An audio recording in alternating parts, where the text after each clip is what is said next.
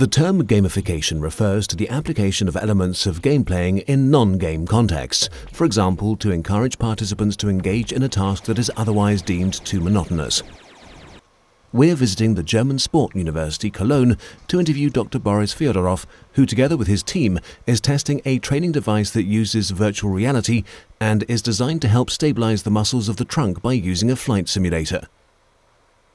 We study whether gamification makes it possible to deduce a new method for an effective training that takes place in virtual reality. We invite 30 test volunteers that perform a number of flights. The test subjects are given particular objectives. We primarily look at the muscle activity of the test subjects.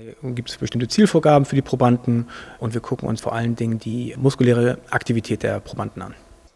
Thanks to prolonged sitting and lack of exercise, the muscles of the trunk are untrained and often atrophied in many people. Stabilization training of the trunk muscles offers great potential for the prevention of disorders and pain in this area later in life. The ICAROS VR training device is designed to increase general trunk muscle activity and intermuscular coordination. We measure the muscle activity by using EMG, electromyography, to make a certain deduction about intermuscular coordination. But we also take a look at the heart rate and motion sickness and monitor whether people feel sick or disoriented. And we also test the flow experience. Und wir fragen auch noch das Flow-Erlebnis ab.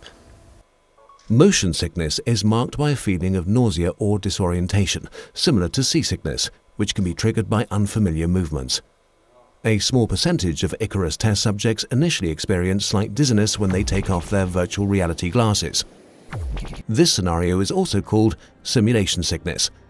Even so, the researchers are still interested in the possibilities virtual reality has to offer. Wir sehen viel Potenzial in der virtuellen Realität. We see great potential in virtual reality for medicine and education. It's already very popular in the field of biology. We believe this could be the first step towards esports and that virtual reality can increase motivation and promote prevention. People use all of their body when they are in virtual reality. The test subject puts the glasses on and immerses in flying. That is to say, he or she sees mountains on the horizon. He also sees circles and distance and tries to fly through these circles.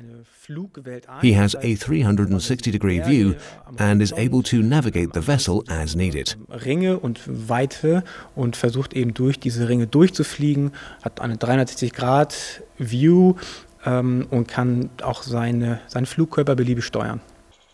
Since the ICAROS VR experience is so far the first full-body virtual reality exercise, the idea is to find approaches for further development. During the exercise, the test persons are therefore subject to electrode measurements for muscle activation.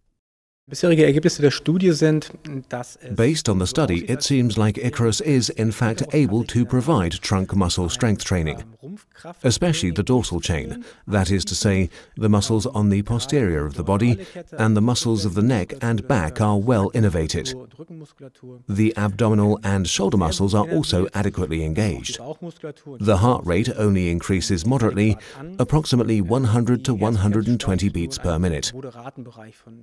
This moderate increase in heart rate also boosts circulation. Especially in our modern world where we sit a lot, our trunk strength tends to be quite neglected. We are always excited when equipment ignites motivation in people to playfully exercise their trunk muscles. Virtual reality is actually nothing new in the field of therapy, and especially in psychotherapy, anxiety management, and confrontation therapy. While it's still relatively new in physiotherapy, there are very promising approaches used with stroke patients, which we are also closely following. The ICAROS device is now moving into the mainstream. In der Physiotherapie ist es noch relativ neu. Es gibt sehr vielversprechende Ansätze mit Schlaganfallpatienten, die wir auch genau beobachten. Das ICAROS ist jetzt auf dem Weg dorthin, sich auch zu etablieren. Unlike conventional planking, training with the ICAROS device is not monotonous. It's possible to complete different levels of training at different speeds, and you can even compete against each other.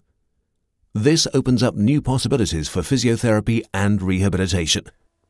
Once the technical problems, such as frames per second or pixels per inch, for example, are eliminated to where motion sickness can also be prevented, I see great potential for its use in physiotherapy or rehabilitation in general.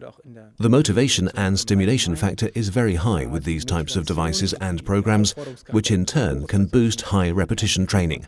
Of course, this increases the training or rehabilitation success rate.